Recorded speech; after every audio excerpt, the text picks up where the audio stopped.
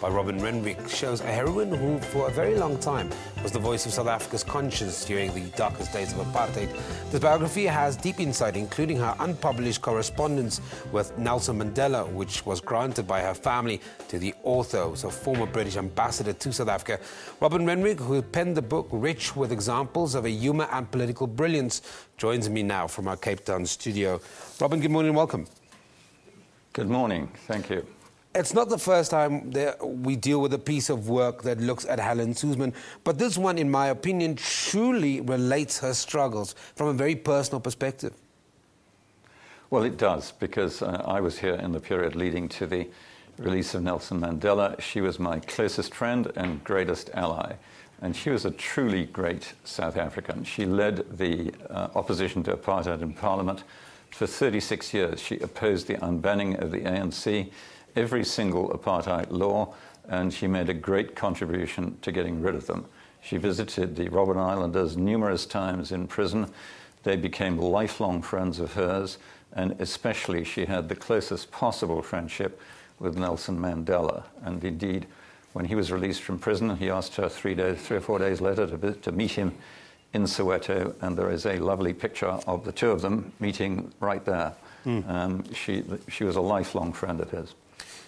You mentioned Mandela. In actual fact, he spoke about her courage, and he spoke about the personal work she's done for a lot of the inmates when they were on Robben Island. What was it about her? I mean, your relationship, in large part, you were a British ambassador to South Africa from 1987 to 1991. What was it about her that gave her that courage and that strength? Well, she was utterly fearless dealing with these horrible prime ministers. I mean, when Verwoerd told her, I have written you off, she replied, and the whole world has written you off. When Prime Minister Verwoerd said he couldn't see anything wrong with apartheid, she said he should try visiting the townships, heavily disguised as a human being. When P.W. Botha told her to stop nagging him, he couldn't stand women nagging, she said, well, if he were female, he would arrive on a broomstick. So she had this wonderful biting wit. She was tough, principled, determined, and a lot of fun. She really was an amazing lady. For those that are politically conscientized, they would know that she served as an MP from 1953 to 1989, and for 13 years from 1959 she was the only member of what was then the Progressive Party. But what will she mean to a whole new grouping of South Africans who might not be that familiar with the history and how we got to this moment in time? Well, that's what this book is for. I mean, there's no biography of her. The last one was written 40 years ago, and this book is written, it's short, so it's intended to be readable. Most people tell me it is readable. I'm hoping that it will be read by a new generation of South Africans who really will find it a lot of fun and very interesting to read about her. 24 years ago today, the then president of the National Party, F.W. de Klerk, decided to release Nelson Mandela. For a lot of people that don't know, how instrumental and how important role did she play in that release?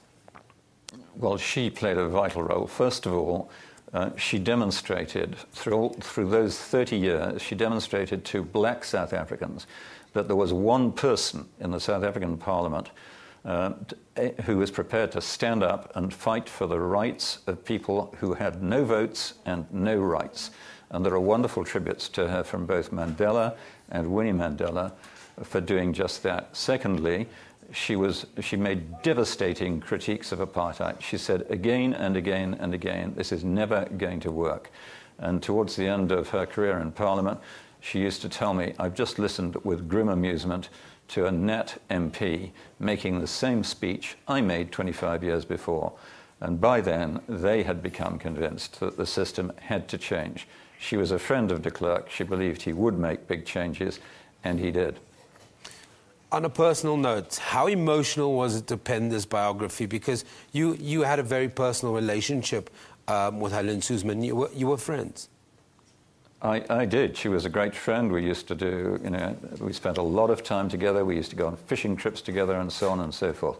I just want to show people what this lady was really like. On one famous occasion, she was trapped between a group of demonstrators and police with dogs straining on metal leashes trying to get at her. And this was a very resourceful lady. So what she did, she snarled at the dogs, sit. And to everybody's amazement, all the dogs sat down, and even the police were doubled up with laughter on that occasion.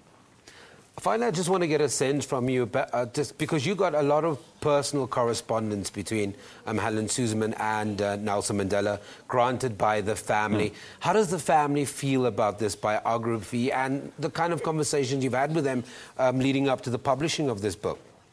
Well, they are very pleased that it's been published. It does contain letters from Mandela to her that have never been published before. In one of them, he describes her as a world-famous veteran freedom fighter, but actually she thought of herself as a kind of fighter for freedom. What she stood for was the rule of law, freedom of the press, independent judiciary, and honesty in public service. And those are values which are just as important today as they were then. So we're going to leave it there, but thank you very much for joining us and talking to us from our Cape Town studios. That is author and former British ambassador to South Africa, Robin Renwick, and he penned a book called Helen Suzman, Bright Star in a Dark Chamber. And of course, he was the British ambassador to South Africa from 1987